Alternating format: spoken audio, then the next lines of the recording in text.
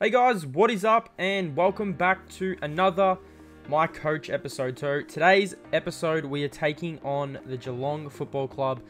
Geelong aren't doing too well at the moment in the standings. As you guys can see, they're 2-5. They're currently 17th, but I definitely think this is a danger game considering they've got players like Gary Ablett, Patrick Dangerfield, Joel Selwood, Josh Jenkins is in there, Jack Stevens. So this is definitely going to be a tough game.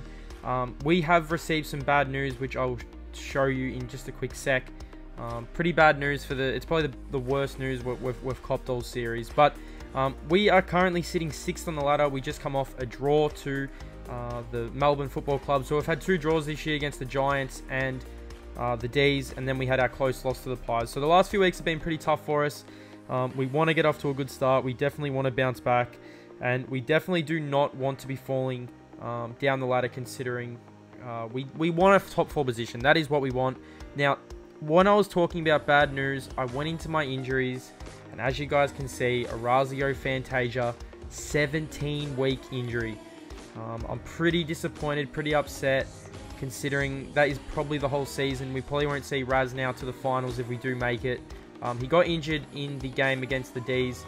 I didn't think it was that serious, but we will not be seeing Orazio. So, pretty damper news, but let's get into team selection.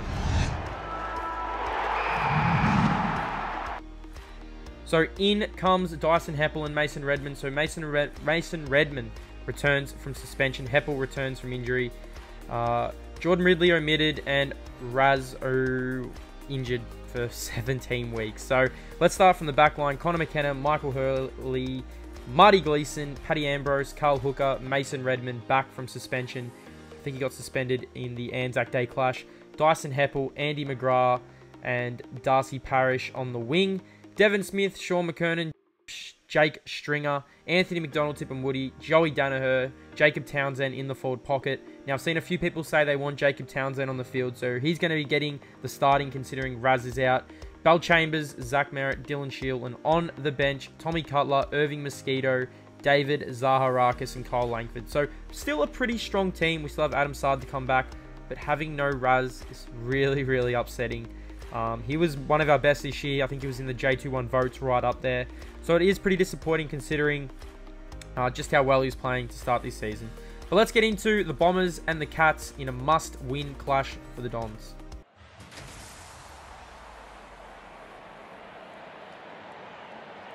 Hello, I'm Anthony Hudson. Joined now by Gary Lyon. Thanks, Hutto. Should be a great game today. Today we have Geelong coming up against Essendon.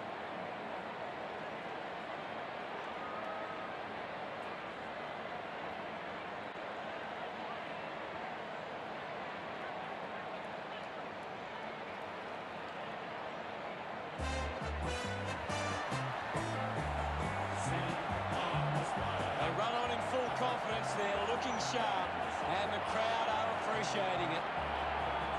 The banners look great as the players get set to run through them.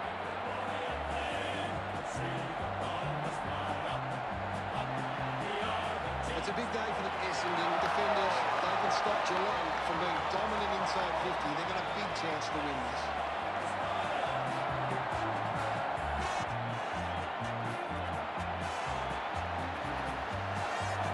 They run on in full confidence. They're looking sharp, and the crowd are appreciating it.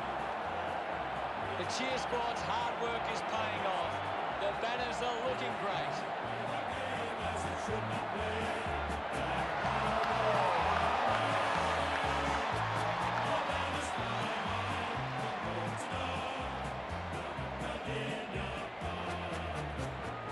The captains prepare for the toss of the coin.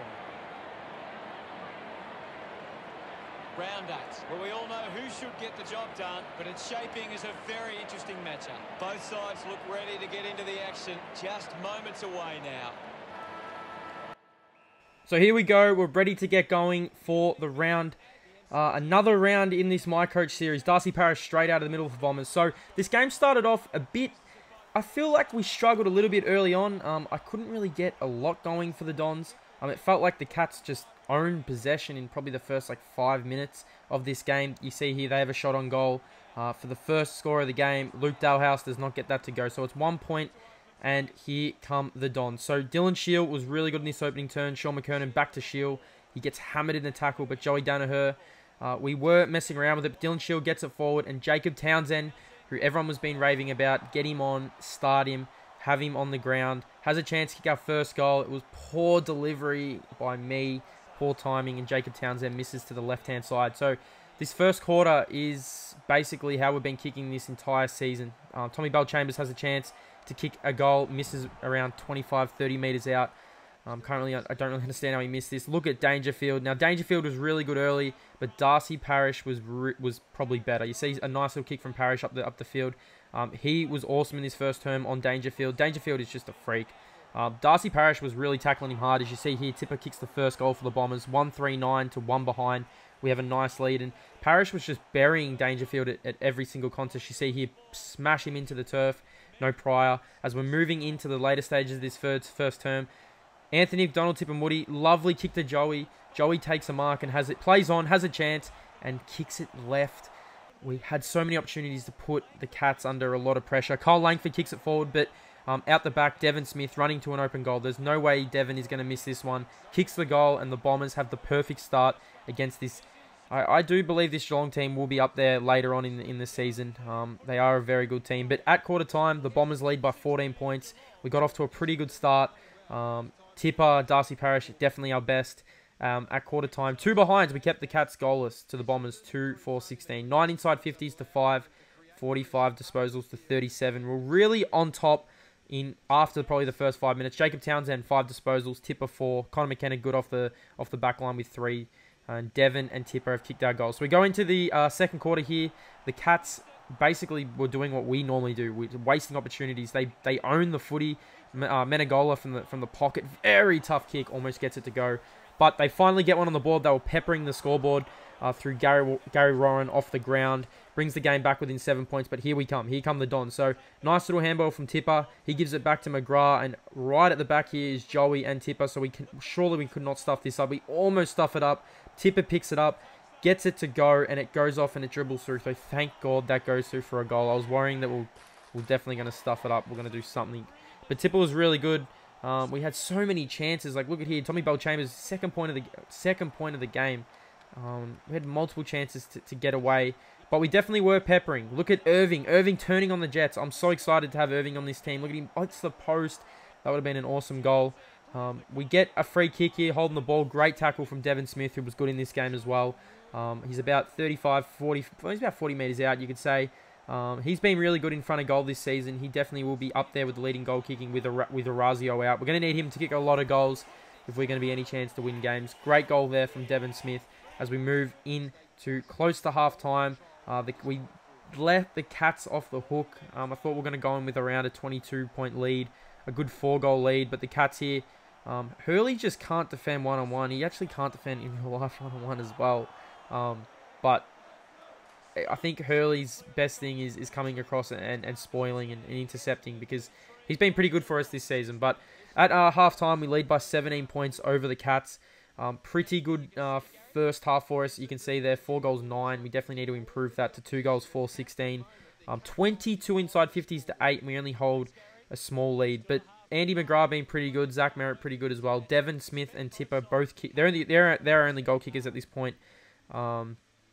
If we are going to go deep in September and challenge teams, we need more than 2 goal kickers. Inside 50 here, this is a lovely little handball from Andy McGrath to Darcy Parish, who was probably best on ground in this game. Kicks the goal, a much-needed goal for the Bombers. All our hard work starting to pay off. It kind of did start to pay off in this term. You'll see that we do dominate majority of the game, but the Cats, through Josh Jenkins here, kicks a goal, keeps it interesting, because this Geelong team, like I said, they're definitely going to be dangerous, but have a look at this from the Dons. Have a look at this at the back. Joey Danaher. Everyone just runs past the ball, but not Joey. He runs in, kicks a goal. He's been good since he returned to the lineup. He was injured in the Marsh series, so Joey Danaher kicks a goal, and this is where you can really see the future of the Bombers. Irving Mosquito turns the corner. You're not going to catch Irving. Left foot, straight through the middle from Irving Mosquito. His best goal to date. I think he's kicked 3 goals now for the Bombers. That is his best goal. Look at this. You cannot catch him, even in slow motion. Left foot, straight all over the goal umpire's hat and gives us a very commanding lead in this third term. All our hard work was definitely playing off. You can see that if you just keep peppering in the inside 50, something is going to happen. Tip and Woody was really good in this game as well. He kicks his third goal of the night, extends our lead. I was pretty nervous about this game considering how close the other games have been. We needed to shut down this game and shut it down early. But at three-quarter time, the Bombers lead by 33 points. Probably, considering all the play we had in this game, it was definitely... We definitely needed a big lead at some stage. 8-9, 57 to 3-6. Tom Cutler, 10 disposals. Tipper, 9. Heppel, really good as well. 8 disposals in his return. Dyson Heppel, now, he's been injured throughout this season. It's good to have him back. It's good to have him healthy. We need to keep him healthy because he is one of our best players. And we definitely need him if we're going to be any chance to do anything with all these injuries. But we move on to the last quarter here. Off the ground, Jakey Stringer had a really good game as well. I thought he was pretty good considering he was pretty quiet in the last few games. But the Cats... they don't lie down. It is 33 points. It was 39 points, but they got it down to 33. And Gary Ablett, you cannot leave Gary Ablett on his own in the forward line. Left foot, the little master kicks a goal.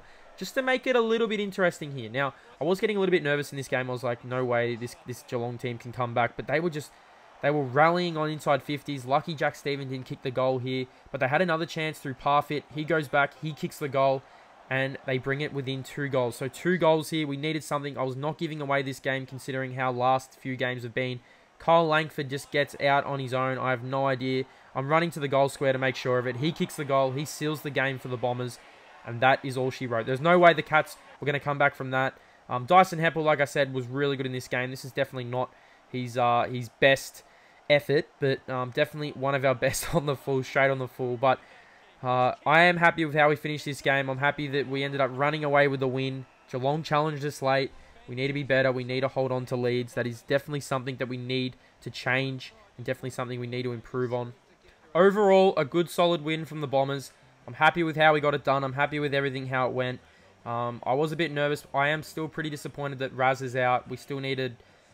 I mean, these injuries, they're going to hurt us. They always hurt the Bombers, and I feel like they're going to hurt us. 10-10-70 to 7-10-52. Jakey Stringer was really good. Dyson Heppel was really good. But Darcy Parish's job on Patrick Dangerfield was enormous. Smashing him into the turf, making him earn his kicks.